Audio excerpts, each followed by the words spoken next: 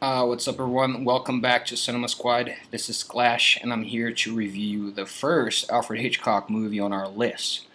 There's going to be many others, I'm sure, but this is the first one to pop in, and I'm really glad to having the privilege, and why not the honor, to review this movie. The movie is Rope. It's a movie he made it was based on a play. And this movie was released in theaters in 1948. Um, so okay, it's impossible to talk about Rope without going into some of the technical aspects of the movie. Uh, the main one being that Alfred Hitchcock shot this film in almost like one take. There are no cuts. I mean, there are cuts, but I'll get that. I'll get into that later. But the movie is, you have a one camera panning all over this room and showing the characters. So it's almost like this movie must have had they had to rehearse it like a play, but it fits with the whole plot of the movie. It's a suspense, and you have to see those reactions as they happen. So the movie had that, it gets you that effect, and it's so. Let's get into the story. A couple of students, they, inspired by their former teacher, which is played by Jimmy Stewart. This teacher was a huge advocate of Friedrich Nietzsche's Übermensch ideas and philosophies, like the superhuman. I'm not gonna get into Nietzsche right now, but it inspires these two students to commit the perfect murder. And the movie begins with them killing one of their friends and hiding the body inside a table.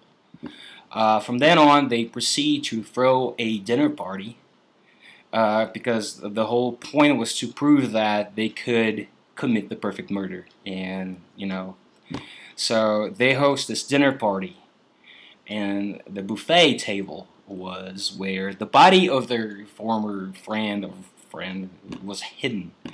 So the whole movie revolves around this dinner party, and the father of the victim is there, the victim's fiance is there, and the teacher is there.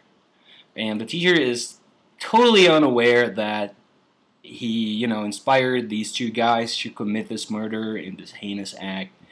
So, and then the movie goes on, it just shows what's going on. One of them is pretty, cool about it. He's not showing any signs of nervousness or whatever. Now, the other one is a little bit more upset, and the movie builds suspense. We're talking about Alfred Hitchcock, so the movie builds suspense from that as well. One interesting thing that I've noticed, I recently saw Robert Zemeckis' What Lies Beneath, and he said that that movie was a homage to Alfred Hitchcock, and I can totally understand that. Where some scenes where you have some characters sitting on a table, and they're not having one conversation. They're having this cross conversation. One is talking. There's this table, and they're talking to the person that is it's pretty cool. I don't even know what that's called, if there's a name for that or whatever. But and yeah, so the movie is shot in one take, almost one take. The technical difficulty was that back then you couldn't, you only had a limited amount of film and a limited amount of time that you could do that. Just for a one-shot thing. So from time to time, and I'm not sure how many times this happens during the film, I should have counted. But anyways, the camera pans, it zooms in on an object and it goes dark. And then that's when they change the rules, and then the movie resumes from that, object, whether it's a chair or a cabinet, and it goes back and resumes.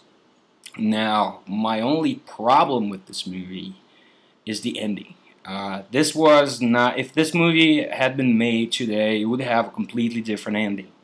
I am not saying that, you know, let's just say that, okay, I'm not going to spoil anything, or maybe a little, but if you compare the ending of the original Scarface to Brian De Palma's remake, that's pretty much what happens. You know, it's like you had to have a morale, you have to have the punishment of the, you know, but the way it happens with James Stewart giving this speech, and it felt a little bit preachy, but it does not spoil the film. It does not spoil the experience of watching this movie. So it's a huge experience. And if you guys have never seen the Hitchcock film, it's a good way to start, I guess. No, not really. I'd start with Cycle or The Birds, but give it a chance. It's a great movie. So thank you for watching this review. I'll see you guys some other time. All right.